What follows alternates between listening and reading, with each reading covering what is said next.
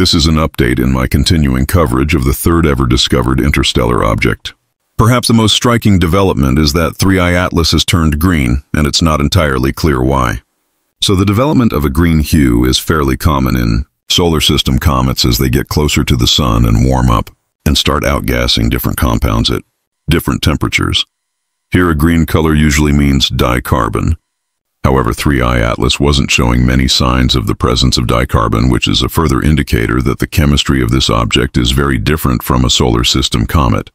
However, there are other molecules that can impart a green hue, or it could just be that for some reason the C2 just wasn't detected, but is in fact there. That hint, though, of odd chemistry is one of things that make this object interesting because it really shows that it is not from these parts. An origin in the thick galactic disk remains the best option, and an age of about 7 billion years. However, this evidence isn't all that robust. It's circumstantial, and it may in fact be older. So it's possible that we still don't know the origin or age. It's really more like an educated guess. But what that odd chemistry does do is give us a profile of the object's formation and history, and even where in its star system it most likely originated. In this case, some evidence exists that may suggest that the object formed near its star's carbon dioxide frost line, relatively far out. And there are other odd things about the comet's chemistry, such as a rather off from the solar system ratio of iron and nickel, though that missing iron may yet be found. And the comet is also emitting cyanogen, which is a cyanide and highly toxic to us, but it's very common in comets. It also maintains an unusually large proportion of carbon dioxide, a finding from the James Webb Space Telescope, in fact, which also showed small amounts of water-icing vapor, carbon monoxide, and carbonyl sulfide. The mix is actually sufficiently strange that it's been advanced that the object may be covered in a kind of crust, maybe water-ice related, that is creating this profile somehow. The size of the comet's nucleus is still not well constrained, and there are questions about that. But data from the Hubble Space Telescope gives strong evidence for it being less than 5.2 kilometers, possibly much less. The reason this has been so difficult to nail down is that comets emit a coma. It's like being surrounded in a cloud. So it's very difficult to see the nucleus and separate that out from a huge glowing coma around it that's reflecting light. But there is a way to constrain that further. More on that in a bit.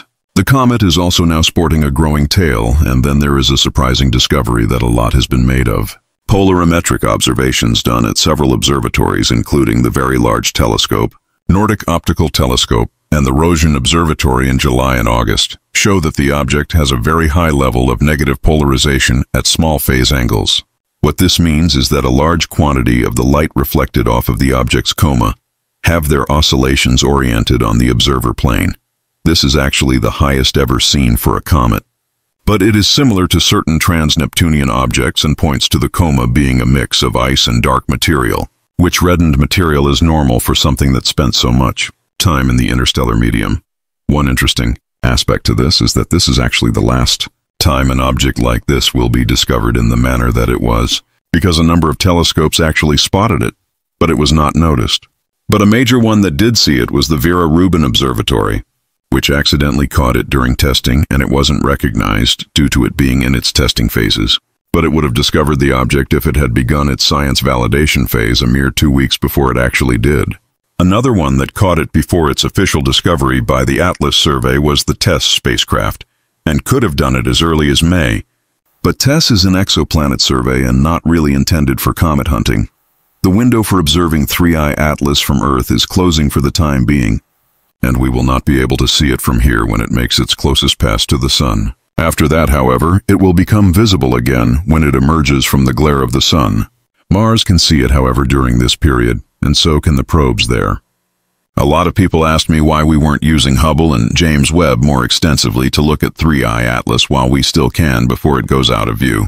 The answer is actually straightforward. It's so you don't burn the telescope's cameras out. So both Hubble and JWST are highly sensitive instruments. They are reflecting telescopes, and they gather and concentrate very dim light like any reflector telescope does.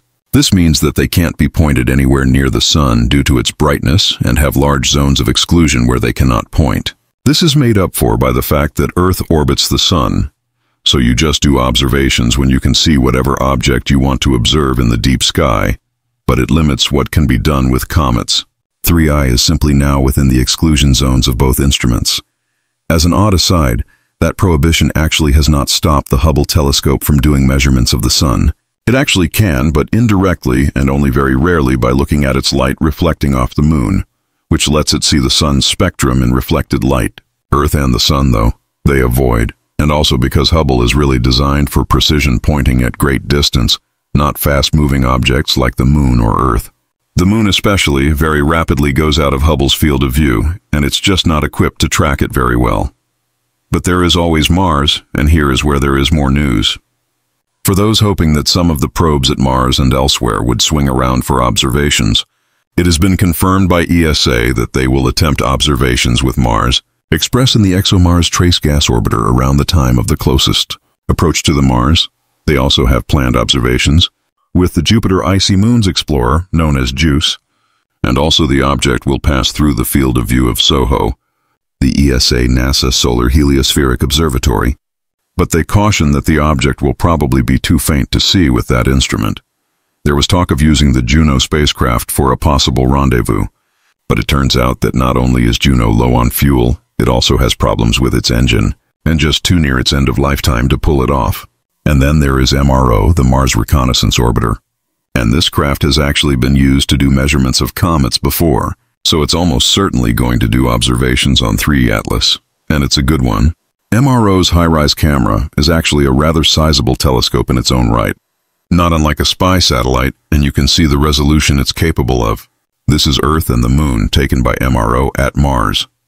Regarding the suggestions of some of the other spacecraft in the solar system that in principle can do observations, the problem there is that doing so does not outweigh the original scientific missions of those probes, and just turning a spacecraft can involve high-risk maneuvers to take the observation. Also defining this is what instrument packages they have and whether any of it would be useful in this context.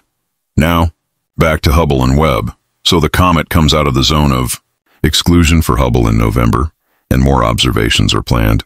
For Webb, it won't be until December. Its zone is actually larger than Hubble's, and again, more observations are planned so we can get a characterization of the object after it has passed its closest point to the sun and see what changes have happened.